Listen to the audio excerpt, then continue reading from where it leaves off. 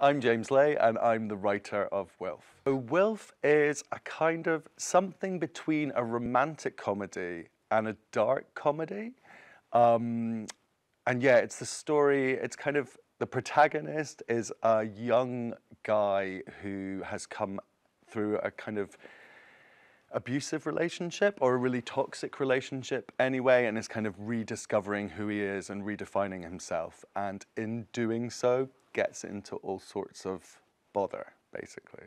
Yeah, I think Wilf really explores that kind of very now question of how we relate to ourselves, like how we and how we learn to love ourselves, and definitely grow in our understanding of ourselves and the way that we relate to other people, but mainly the way that we relate to ourselves. Dancing is like a really big part of this show. And there are a number of stage directions where it just says Calvin dances. So it's open to that kind of interpretation.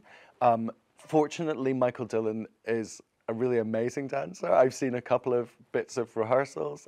He's working with EJ, and yeah, amazing. Really brings it to life. Dancing actually got me through lockdown.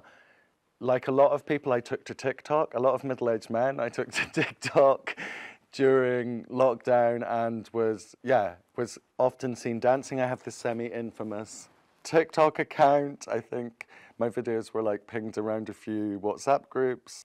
This is one of my favorites and was a relatively popular one. My friends found it funny. I don't think anybody else did. And feel the pain.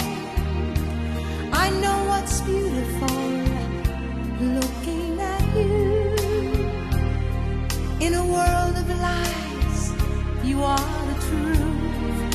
And baby, every time you touch me, I become a hero. I wrote this song into the show, having done this one. It was a lot of homemade stuff that I used.